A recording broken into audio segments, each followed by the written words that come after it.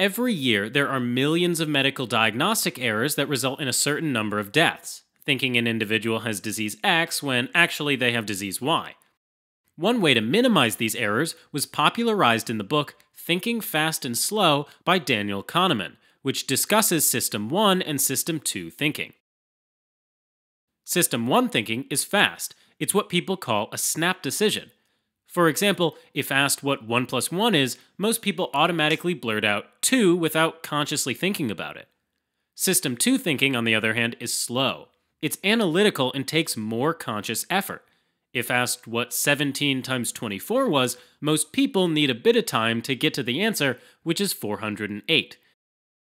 We fluidly switch back and forth from System 1 to System 2, and while they're not actually two physically separate systems in the brain, they do represent a model that can help us better understand the different ways that the brain operates. When it comes to making a diagnosis, System 1 instantly kicks in when we recognize a pattern in a clinical presentation.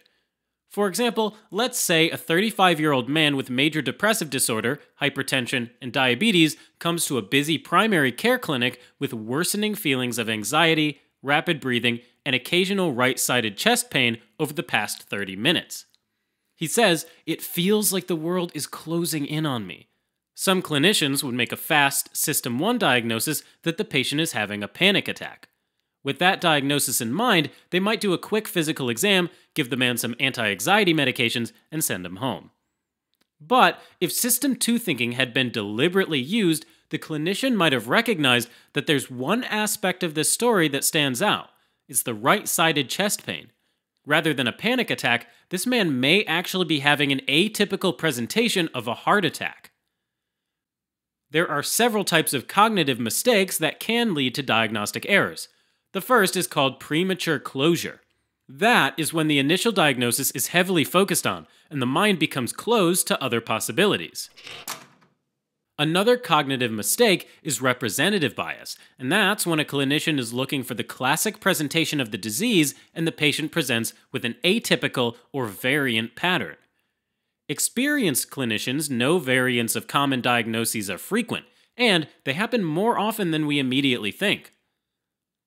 Generally speaking, System 1 thinking becomes more accurate as clinicians move through their careers, and can recognize atypical or variant presentations. For example, a junior primary care physician may have a deep understanding of panic attacks, but may not be able to distinguish them from atypical MIs. A more experienced clinician might have seen that very scenario during their career and immediately recognize it. Alright, as a quick recap.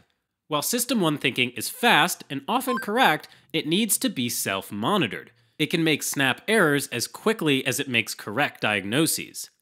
System 2 thinking is slow and analytical, and it can help to avoid mistakes made by System 1.